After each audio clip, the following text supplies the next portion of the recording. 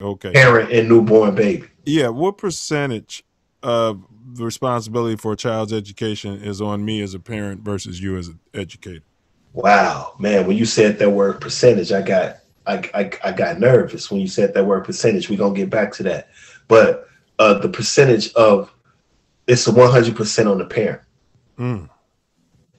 The beginning is. See, learning starts at home because when the child is in the womb, it's hearing the conversations of the people around them. That's how they pick up the language.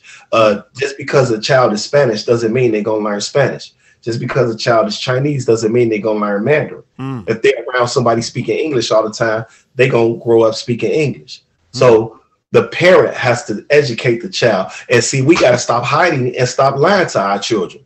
We hide everything from our children and we lie to them because we think we're restricting them or we think we're protecting them. Yeah. Whereas the pink people, they explain everything to their children. They expose them early. Yeah. Exactly. See, yeah. So we backwards. And that's where understanding come in at. So it's up to the parent. The parent has to start playing jazz for that child when the child is in the womb, classical music, even hip hop. And once that child starts to hear that music or hear those words, then you begin to educate that child and explain. And from there, the child starts to develop their own concept of what it means to interpret. And then they go out and do their due diligence based on symbols and signs. Everything is symbols and signs. Hey, but see, one thing, I hate to cut you off. My mom just gave you a big ups, bro. She texted me. She said that this man is good. Hold on, I want to get the exact word. I just got chills, man. Yeah, she said this man is good and honest, full of truth. Also, you were a small boy when you were in Lawndale. Something else. All right, something else. But yeah, that's what she said about you, bro. You know, that's gonna bring me to tears of joy. Yeah. And the reason why I say tears of joy is because you got to continue to build with the good. Tears could be used for something good. See, it's a concept on how we interpret things. I could use that message that your mom just gave me for power. Whereas when somebody heard me say tears, they could have been thinking about something bad or sad. It's all about interpretation. And then when she said the word truth, man, I just got overwhelmed because that's another thing. Black men are considered to be liars. Yeah. Nas said that in one of his raps. You know what I'm saying? See, we be sleeping on how important the music is because there'd be a lot of little things that said, subtle things that's very meaningful. Very meaningful. Well, music is almost as much culture as food. Music is almost yes. Man, big ups to your mom for that, man. That's love. You said your mom, man. Just think about that, man. Man. Wow.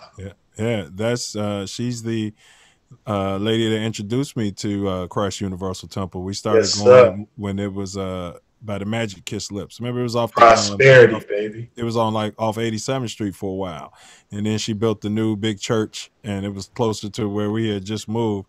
Now that I'm thinking about it, that's probably why we moved out there. You know what I mean? And you know what though? Yeah, Johnny Coleman ain't dead. See, that's what people don't understand. Oh, no, she stepped away. No. Physically, she made her transition. But what's going on with what she established in the earth? What's going on with the temple?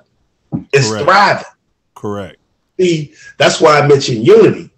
People ain't. Your mom know what I'm talking about. I mentioned the school unity. I'm talking about Emma Curtis Hopkins on here right now. Emma Curtis Hopkins was a white woman who talked about Christian Science. She got her information from the Bible. But when I start talking about the Bible, people gonna think I'm a Christian. I ain't talking about Christianity or religion. Scripture. You're talking about. I'm talking about scripture and knowledge. Everything we talking about is in the Bible. Right. Prosperity.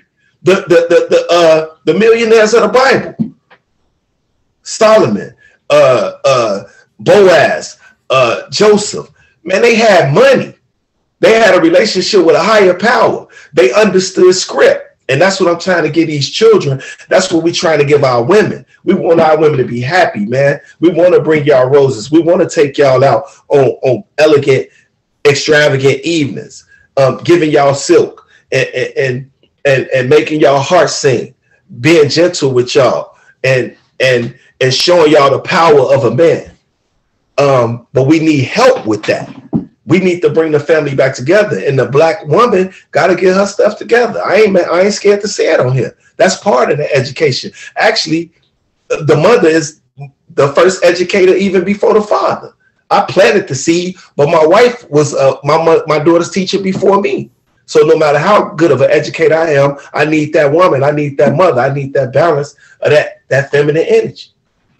Man. And I'm speaking on that so strong because our families broke up, and without family, education is nothing. That's what education means. Education means family. Why are you going to learn these things and going to do these things? Because you want to have water, milk, juice, food, a nice tapered lawn. You want to live in a good community. You want to have a good life for yourself and for your family. Man. That's what education is. That's what learning is. That's what living is. So the word learn is really live. How are you living? Man, that's facts. That's what the word learn is. The word learn is really the word live. Live to grow. What does a plant, what does a seed do? It turns into a bud, and then it produces flowers, and it keeps growing. So that's what learning is. You're living. And then how are you living?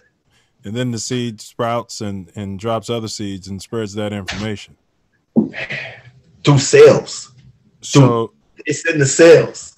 Yeah. Well, let's shift it up real quick. And this question I wrote without remembering, maybe subconscious. I remembered you came up in the jets. But so thought experiment. I'm a parent. I live in the projects. In the school system is a pre-prison farm, quote unquote. I'm raising, multiple children. What's my best plan of action as far as their education plan?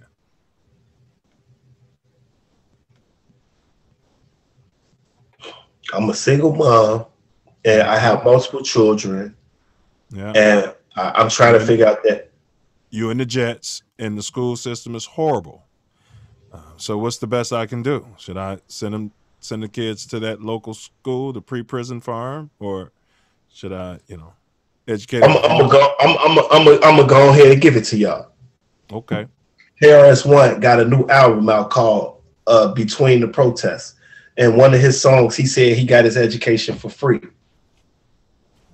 So you cannot limit yourself to where you can get an education from. If that mom is in an environment where the education, the school is not good, she needs to, number one, become part of the parent-teacher association with that school. She needs to go up to her kids' school. She needs to go to the classrooms and sit in there with her children. And then when she get home, she needs to read with them. And she needs to actually learn what they're learning and then help them better understand. Now, if she's working and she can't do those things, then she got to find somebody that can help do that for her. So it take a village. And if you go make an excuse and say, well, you can't do that, then your kids going to lack. They going to miss out. So you got to bring a village to the cipher to help you with trying to accomplish what you're trying to accomplish for your friends. You got to have some bodies. You got to have some boots on the ground. And if you can't find that community, then you're going to struggle. I mean, of course, there's other solutions and other answers, but the best answer is she got to be involved. Love that answer, bro. And you can't put economics and money before that. If you ain't got that part of your life in order, then that's another problem in and of itself. So then you're going to create a bigger problem by your children not being educated. So now we're talking about subduing your passions and how you're going to set up your life.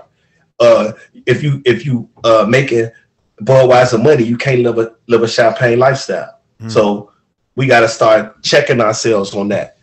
And if we don't check ourselves on that, then our kids are going to continue to suffer. So you got to make a decision. It's a choice. Sacrifice. As a single mom, how did you get yourself in that situation of being a single mom or a single dad? Because I ain't gonna be prejudiced on here. Yeah, no, yeah, I never said mom. You gotta. No, I ain't talking about you. Yeah, I'm just speaking. I phrased it. The question is always phrased single parent. So no doubt. Yeah. But I'm saying, typically it's you gotta think about how you got to the situation you in, and then you can't sulk about it. You got to make better decisions. You got to put forth a plan, whether it's inch by inch, day by day, year by year, whatever. You at some point in time, you got to start knocking something off that mountain in order to get to the top. It's up to you and how it better fits your cipher. I can't tell you what to do with your cipher, but I can give you the keys on what you need to do to get that cipher in order and move forward. But you got to spend some time with your children, bro. Man, I don't care who you are. Well, and if you're not, and you can't pay somebody else to spend some time with them, they gonna miss out. Yeah, well, it's kind of a matter of want to. Self love, and I've been Exactly. talking about that. Exactly. You know, my mom, you know, we would, you know, it was just a matter of, you know, you had to do certain things. You had certain requirements to be allowed to do certain things. Oh, you can't hear. But well, self love, you know what I mean. You had certain requirements, you know, to get certain privileges. Like you know, yeah, you know, and so we had certain places we had to be, and I would also say if the environment is bad, I mean, in today's world, we have the technology. We'll buy our kid an iPhone or even an Obama phone, and it's got the location on it. Your kid could be at the library when they're out of school, and you can have your kid doing assignments that you assign to your kid. It's a matter of want to.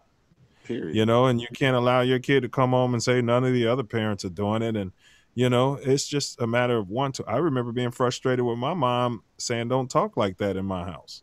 Exactly. The jive talk, you know, or I would be lazy, right? And not structure a sentence properly.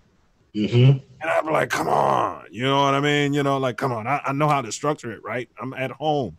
And she'd be like, well, I don't know that. And, you know, you have to get into the practice of knowing how to say it right. But look at what speaking correctly has brought you. Yeah, no doubt. I mean, everybody I know that know you makes reference to that. Yeah. So you could also thank mom for that because she knew all the way back then. And that's what wisdom is. And that's what also learning how to learn is. We as young people don't know much. They say the youth is wasted on the young. So that's why parents got to be stern. You're fighting a battle for them before they even know that they in a battle. And if you're not going to fight that fight for them or give them the chance and give them the opportunity, we're in trouble. Well, I know you got something to say, Tori, and I want to hear it. That it reminds me of the parable. The old fish was swimming. It's two young fish swimming this way. You got the old fish, and the old fish says to him, "Man, the water. Enjoy. Good day. Enjoy the water." And the two young fish just went by, and they're like, "What the hell is water?" Right. Right.